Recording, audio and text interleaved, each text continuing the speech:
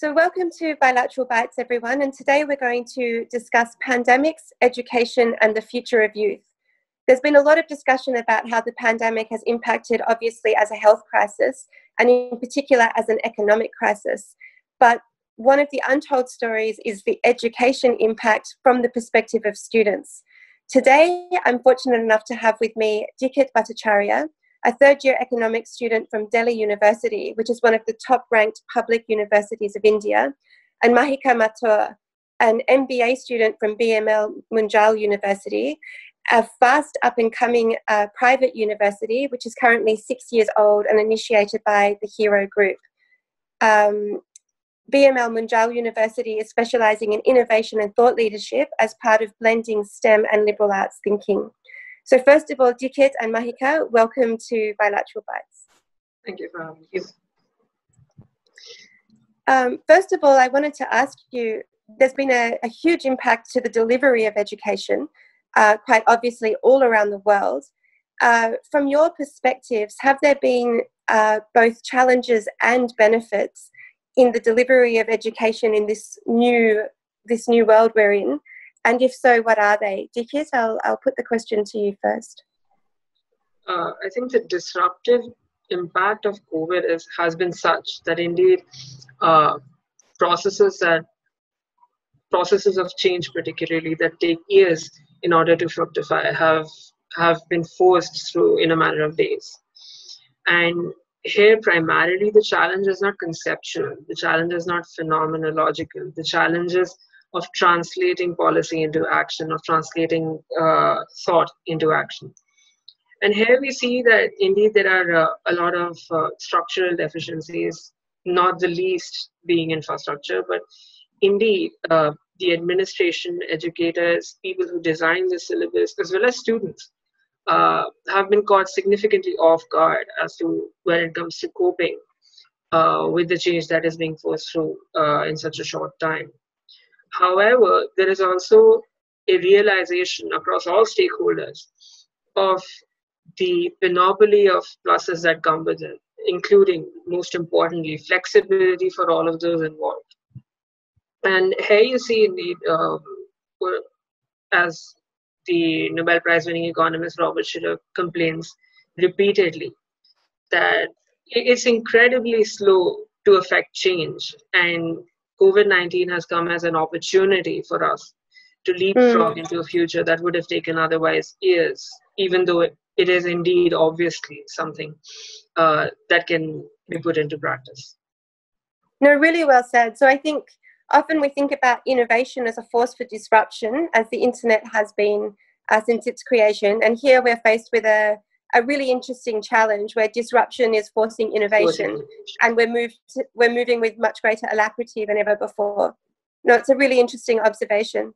Mahika, can I ask you about your experiences and the challenges or benefits you've faced during this time? While growing up, we're all taught that change is not constant. Change is the only thing that's constant, and we need to be dynamic, we need to adjust to the situations. And yet, nobody could predict such a change that would come to our life. And yet, we're all in this together. I think the whole world is facing the same thing, and we're on the same page. So it gives us the opportunity to differentiate ourselves right now. It gave me time to work on myself, not only on the corporate side, but my creativity, to uplift my skills in a way that I can be differentiated from others, since we're all in the same boat, we're all on the same page. So where there are challenges, I think the one who conquers them is the one who can, who I think is better to go ahead, right?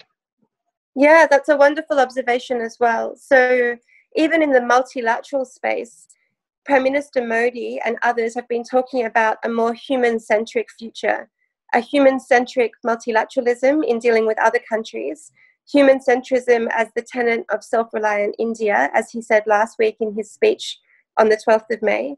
And even now you're talking about self-reflection and a way in which we can think about our personal skills and development and how we are as human beings, in addition to the skills that we acquire through tertiary education.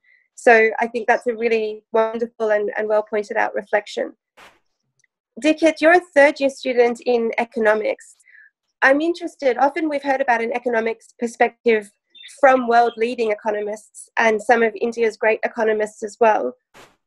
As a student, you'll also be taking your place in the future in academia or business or whatever it is you choose to do. What's your sense as a student of economics looking out on the impact of coronavirus? This is something that's not currently in your textbook, but I imagine is going to be in future textbooks about a massive global disruption. Do you have any thoughts or reflections as a student of economics right now? Indeed, there are a few things that are becoming increasingly apparent. The least of all is, of course, that while globalization is here to stay, it is the nature of globalization itself which will undergo fundamental change. And with it come a range of network effects that will fundamentally reorient the way we not just live in the world, but perceive it as well. So the first and foremost, if we say focus on the education sector itself, even right now as we see data streaming in, startups in not just fintech or agrotech, but even startups in educational technology have been one of those few bright spots that are currently not in a loss as it comes to the COVID-19 pandemic. So even though for it to peter down to the lowest level, it will take quite some time. But it's rather interesting to see indeed that the adoption of educational technology across the board has definitely taken a fillip. Now, at the same time, however, there is a word of caution indeed as to what is the purpose of education itself. And when it comes to that, especially say in the Indian paradigm, education has been conceived of as a force for not just creating better skilled individuals, but creating citizens out of subjects, of a people involved within the democratic setup as to question and ponder and constantly improve themselves.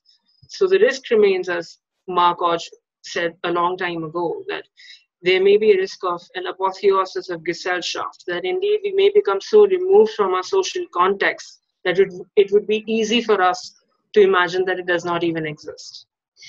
So that behavioral change can also have a big economic impact as you see further consumerism and it drives for the kind of reckless greed that has put many people into the spot. And in our recent past, India is the only country that has a CSR law. It was the first. So indeed, we have been thinking about it for some time, and this disruption is another opportunity for us to frame our perspectives as to what we expect out of the future and what we ought to expect out of the future. Certainly, there's some really interesting observations that you've outlined there, particularly CSR or corporate social responsibility, having that 2% tax dedicated towards a social benefit that companies have to invest in. I think that's a really important observation and one that has really changed or at least sought to change the corporate culture in India. How do corporates give back and how do they have a role in shaping the positive elements of society? So that's a really good observation. The other one is, I think, your point about citizens out of subjects, which is something that the new education policy draft, I believe, seeks to do as well. So we can come back to that at the end of this podcast. Mahika, you're an MBA student and you've been looking at things from the perspective of business, but in quite an innovative way at BML Munjal University. How has the current crisis impacted you personally in terms of either perhaps employment paths you had thought you might take, the future of education, or your personal reskilling or other ideas you might have for your future? I was worried initially after this pandemic was announced. I mean, this year I'm supposed to be placed, right? And at the end of the year, my placement procedure was supposed to start. But as the college is very supportive, they've been conducting so many webinars and a lot of activities and workshops which tell us that post-COVID scenario for the country, which will be that every cloud has a silver, every dark cloud has a silver lining. So even this cloud does, and there'll be sectors growing like e-retail, FMCG, telecom sectors. I think these pharmacy sector and insurance, banking sectors like these will grow, and so now this is the opportunity. We can see this as an opportunity, and I can align my skills, I can align my strengths according to these now. In whichever sector I want to get into, I can now upskill myself. I can now do more dedicated activities. And so from a perspective of student, I think, it is a challenge, but this is the time I can differentiate myself.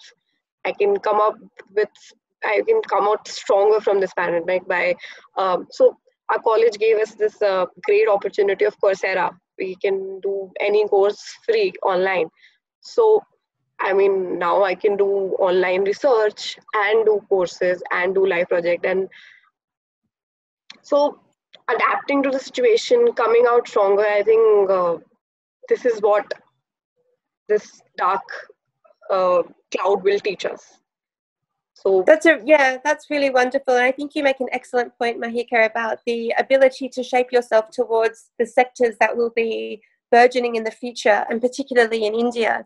It's interesting, Deekhit also mentioned EdTech, and that this has been giving a bit of a fillip to EdTech. Exactly. Certainly, Ronnie Scrivala, the head of UpGrad, the largest education platform in India, has been speaking a lot about this, and India has been very much on the front foot. You might recall that the finance minister back in February, before the COVID crisis, during her budget speech, spoke about the top 100 universities of India moving into providing full online degrees, which would be quite new for India. And you've also mentioned telecommunications and some other sectors as well. Clearly, we're on Zoom right now, which I think has got a higher market share than some of the major airlines, understandably, right now. But India, again, has been thinking about emerging as the cybersecurity leader of the world, as it has been the generic pharmaceutical provider of the world. So again, I mean, these are very interesting sectors, and one that India has already been thinking about. I wanted to finish off with a question about the new education policy draft. I'm not sure if either of you are aware of the new education policy. It has been in the media last year as well. It was put out in June 2019. And I thought I'd ask you, as current students, it's quite an impressive document that goes right from K to 12 learning all the way up to tertiary education. But as tertiary education students, the bit I wanted to focus on today is your views on the internationalization of education and online education, as we've been discussing. Deekhit, to you first. Would this be a benefit for an Indian student in India or otherwise? And if so, why? I mean, definitely, it would be a very important change. So just to contextualize this shift, it's important to see that our, say, top 100 institutions, when they were made or when they became prominent, the purpose of education, as was back then, was fundamentally different from today. Indeed, right now there is a very strong emphasis on application and on being innovative, in a sense that you can give back to society in the manner of, say, a new business or joining somewhere and being a dynamic force for good. So when that happens, the world back then and the world today are also fundamentally different. They globalized to an extent that was inconceivable barely 30 years ago. And in that context, the fact remains India and Indians will have interests abroad in a manner which cannot be, which could not have been envisioned barely a short time ago. We see big companies that are almost institutional in India, say the Tata Group or the Hero Group or Bharat Forge. They all have subsidiaries outside. They all have made acquisitions outside. And we see Indian talent and foreign talent mingling in a way whereby the entire world can benefit through systemic changes that are happening. So in this context, when we gain international exposure, not just to educators, but also with students from abroad, with different experiences, different insights, there is indeed there's indeed a confluence of confluence of ideas, of cultures happening. And if we go long back into our history, India's educational prowess, the symbol of India's educational prowess has been the Nalanda University. Indeed. And it was famous primarily because Buddhist scholars used to come from across the world, from the corners of the world, from China, from Japan, Southeast Asia, Central Asia, to come back, and we saw how much India could give back to the world in the form of knowledge while gaining itself. So indeed, if we see this entire strand of thinking as to being global, in that context, it's a very exciting time for the education sector as a whole. Sure. So I think it's quite interesting. The idea of internationalization in education, in part, isn't new, because since the thousands of years old Nalanda University, based in Bihar, with I think even Buddha having visited Nalanda University as one of the finest liberal arts universities and first in the world, India has always been connected internationally and has been giving back as well, as having a potential to receive information as a result of internationalization. And the second part of your point was that today, given globalization and the opportunities that exist for Indians in other parts of the world as well, the more socialization and internationalization, the better.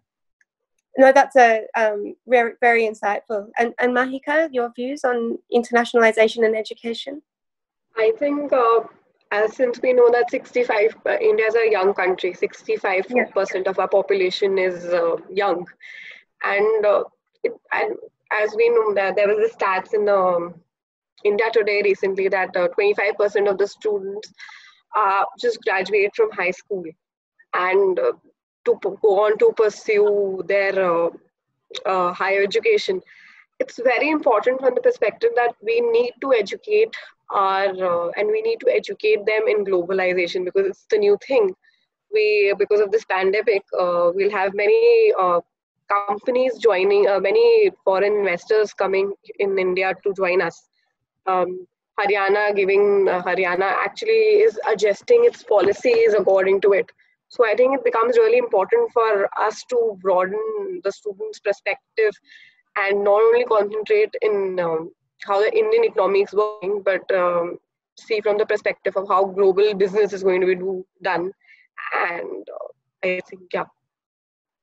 No, that's again a really excellent point, because again you're weaving through the benefits of India's domestic policy and foreign policy coming together. So even since 2014, Prime Minister Modi has spoken about actively encouraging foreign direct investment and changed a number of sectors to allow for greater foreign direct investment, at some parts 100% FDI. So part of that obviously is then socializing our youth, the up and coming leaders of business and government, to in fact understand the benefits of that globalization and be able to take part, including in bringing FDI back to India. So again, a really important point. As you've mentioned, the majority of India could be classified as youth, and in this way India has spoken about the demographic dividend that it has. And all I can say is that with ambassadors like the two of you, Deekhit and Mahika, India seems to be in excellent hands. Thank you very much for your time and your observation. I'm really impressed by the positivity and silver lining you've managed to glean from this time. I know it must be challenging not to have had the human impact of being in a classroom with classmates, or being able to ask teachers directly in person as well. But it's amazing you've been able to reflect on the positive opportunities, benefits, possibilities, flexibilities, innovative reforms and change that this time can bring as well. So thank you both very much for your time. I think it's been a great discussion. Thank you for inviting.